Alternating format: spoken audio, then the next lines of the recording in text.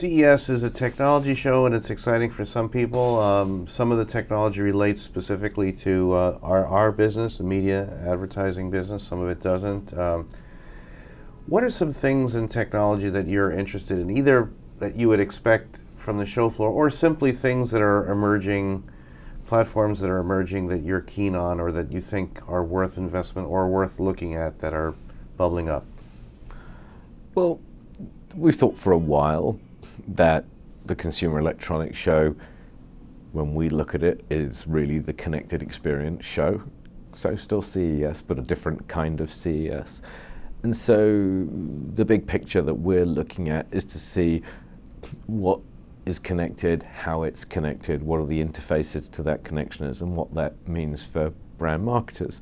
And so whilst we'll all be dazzled by screens of greater resolution, and we'll see some great advances, I think, this year in terms of the affordability and the size of OLED-based screens. I think the processing that is making those things happen, which is really chips from NVIDIA Tegra and Qualcomm's latest Snapdragon chips that are going to enable things in a different way, are exciting.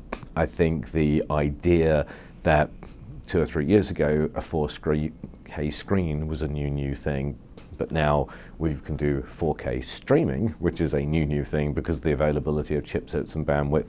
I think it's all super exciting because that changes the consumer experience enormously. I think more broadly, we'll be looking a lot at IoT, and I think advertisers are going to be super interested in IoT, both for the data that it collects on a consumer basis, and also the new interfaces people have with content and commerce, and everyone's seen what Echo can do and what Google Home can do, and those will be big focuses. So I think a lot of what we see at CES actually touches our world, and obviously the automotive area touches our world too. And it's kind of interesting to see a convergence in some of this chipset stuff. We were all dazzled a few years ago about what quad-core and 8-core chips would do in the Intel world, and now we're looking at whatever they are, 256-core and beyond chips that are going to enable whole different kinds of interconnectivity and decision-making. And as at least one of my colleagues talks about it, the interesting moral dilemmas faced by the autonomous vehicle is, do I save the occupant or do I save the pedestrian? Rob, and television going through a big transformation. There'll be a lot of programmers there, a lot of advertisers who are your clients who are curious about the opportunities around television, in a world where ratings are dropping for some, and changing habits are changing for viewers and their expectations around ad load and the kind of units they want. They don't want the lure of subscription services. What are some of your thoughts about the changes of television right now and what your clients are looking for? Well, I still believe from a consumer point of view, best available screen rules everything. If you can consume something on 60 inches of OLED rather than on a mobile device because you've got the time and the privacy and the access to the asset to do that with, then that's what you'll do. I think there's going to be a huge competition over the next year for different channels and program makers to get themselves into the skinny bundles that I think will become more and more popular during the year.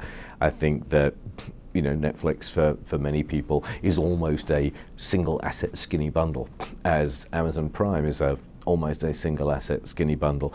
And one of the interesting bits of calculus for the consumer is going to be, how do they go about assembling their entertainment portfolio? So they'll be choosing a pipe into their home, which will carry data. They'll be choosing a data plan from a mobile carrier, which may or not be from the same people as the pipe into their home is coming from. They'll be thinking about then a entertainment lineup, but not just an entertainment lineup. They'll be thinking about the entertainment lineup in terms of where they consume it, in terms of the devices in and out of home. And we're actually asking the consumer to put together a really complicated puzzle piece. And for some people might be, oh, actually what I want is I just would like maybe I want some broadcast channels and I'll have Amazon Prime and Hulu. That will cover all of my needs. There may be other people that say, actually, I just need Amazon Prime and watch ESPN. for example. And we're asking people to piece things together in a very interesting way. What I wonder, looking beyond that, is whether some of the advances in the set-top box world, some of the capabilities of Comcast Xfinity X1 product and so forth, are going to change the way people think about the connectivity hub in their homes and think about the relationship with content. And when you think about areas like home security and home management and other stuff bundled along with entertainment and communications, it may change the dynamic. But I suspect that we're going to see a bit of a change in the language and the dialogue in the way that people market entertainment products and market connectivity products. I get this feeling that expressions like double play, triple play and quad play are feeling a bit old. And I think there's going to be a new dialogue in much the same way that Intel did 286, 386, 486. Oh, damn, we'll do Pentium. And you sort of change the world. And I think some of that language is going to change. And people will have some fun, I think, or some people will have some fun trying to work out, almost like the way you think about buying a stock portfolio, or the few people that have stock portfolios think about it, is how would you set the parameters to optimize what your entertainment and comms package is? And I think we need to sort of create an e-harmony for personal entertainment and communications. And so we'll get to that. Well, I like to do this and I like to do that, and the kinds of shows I like to watch this, and I might to call people this often, but I prefer to do this in this way, and I like to do things out of the home. Press the button, says, what you need then is a 50 gigabit broadband connection, a data plan on your mobile device that does this, and Amazon Prime, watch ESPN and broadcast channels, and that's the optimal solution. That's your date with technology, because it's getting harder and harder and harder for people to work out.